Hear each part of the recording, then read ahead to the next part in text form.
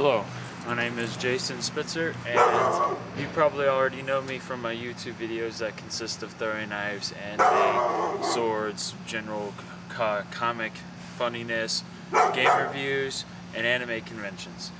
And I was thinking about it earlier today. Turns out that I've been throwing knives for a grand total of 2 years. Now a little bit over 2 years. Now I'm not going to sit here and brag that I know how to properly handle knives, but I am going to show you in the how to properly use them in the sense of a self-defense means. Now knife throwing, I use it solely for sport and fun, sometimes for self-defense when I go into cities like Richmond and I carry a knife on me or my throwing knives. The proper way to handle them in a self-defense mean. First off, you must decide if you are allowed to actually even own knives in your state, city, county, or town, and what the law consists of. Are you allowed to exercise them on your property? Are you not allowed to exercise them on your property? Are you allowed to wear them concealed or in the public, or are you allowed to have them just in your hand? That's what you need to decide. Secondly, you need to decide of what kind of knife you're comfortable with. These were the first knives that I had gotten. I had knives beforehand, but I had lost them. But these are the first knives that I had gotten. They are Japanese kunais. Then came these two knives right here. They're American knives, a lot smaller and a lot lighter. And then came 3 of these right here. And lastly, I had gotten these big American ones. And I will discuss the differences between all these 3 different knives separately. This video will probably be sliced into 3 separate parts, maybe 4. So we're going to first start off with the proper handling of the knife.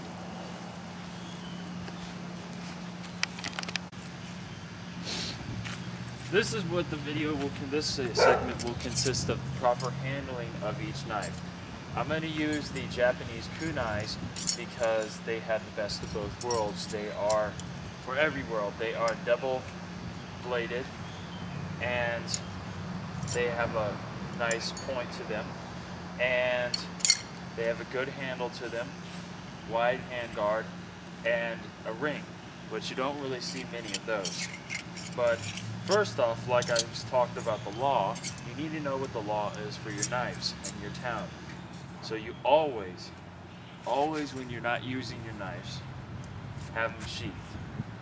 Even in your home, because that is the last thing you need is a simple domestic dispute type thing to happen, and they look at your knife on your mantle or your headboard or your couch or whatever, and one of them is simply unsheathed, because they might think that you're going to be threatened. You were going to be threatening them when they came to the house. So you always have your knives sheathed.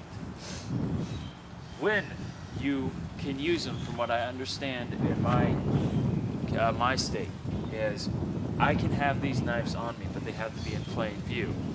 And the only time I can unsheath any of these knives, or even for the risk factor, you don't want to do this, even have my finger on one of these knives while it's on my belt loop, is when my life is in danger, when somebody that I am with is in danger, or for self-defense. For instance, somebody's physically overpowering me, has a knife or a gun or an improvised weapon. And I can exercise the throwing knife in that aspect as a throwing weapon, not just as a stabbing weapon.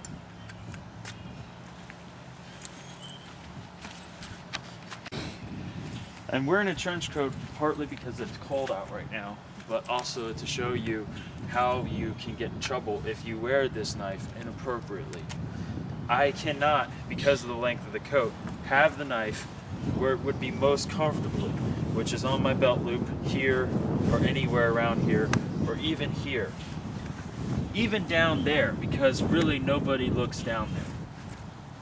Because of the trench coat, it's concealed. If I have the trench coat off, it's not concealed. The vinyl nylon wrap with the Velcro on it, as you see here, has to always be fastened. If you don't have it fastened and you're asked to stop by police, that can look a little iffy. You cannot have a knife with a leather overpart that puts into place like this and snaps on. Why? I can only guess, because if you are in need of using it, it would be harder to unsnap or unlock a leather strap instead of simply pulling up with these, breaking the Velcro seal.